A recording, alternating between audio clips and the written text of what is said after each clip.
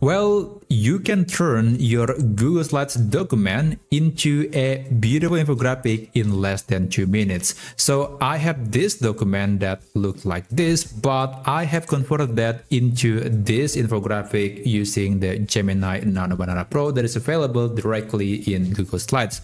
I also have another example, which is this document, and I have converted that into this infographic.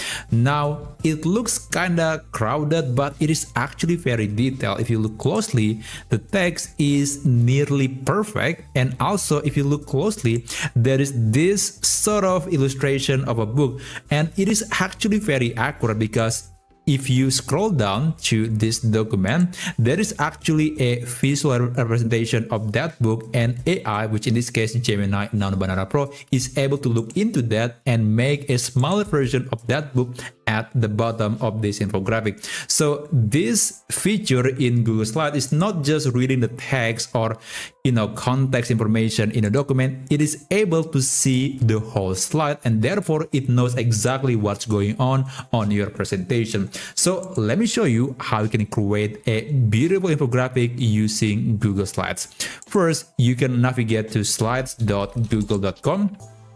And after that, you can open the document that you want to create the infographic version. So I have this document about saving strategies if you are living in New York. And to create infographic, you can click this banana icon, generate an image basically, and after that navigate to infographic, and this is the prompt that I'm going to use. Now actually you can use the most basic prompt because when you are sending a message on this picture, AI will know that you want to create an infographic and it will adjust accordingly.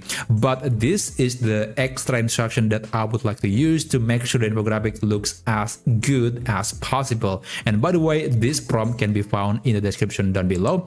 Just copy it and paste that right here. Now here you can specify if you want to get a vertical, square or landscape orientation. By default, it is usually going to create a landscape infographic, but you can specify the other orientation. So let me just remove the other two because I want to create a vertical orientation infographic. Now after that, you can send a message and just wait for about 1 or 2 minutes for the AI model, which is Gemini Nano Banana Pro, to turn your whole document into infographics, and I'll be back in a second. Alright, there you go. The infographic has been generated, and I can tell it is actually following the style or the overall tone of this document. It looks really good, by the way. So you can insert that into the slide. Of course, you can also just right click on it. Sorry about that. You can right click on this and then click open image in the new tab, and then you can save the picture to your computer. I think it is using Gemini Nano Banana Pro, but it is not 2K resolution, so it's a bit lower, not quite as sharp, but still it is an amazing looking infographic. And again, you can verify the content. You can make sure that the text is accurate, the information is correct, and based on the document or presentation that you have on your Google Slides account.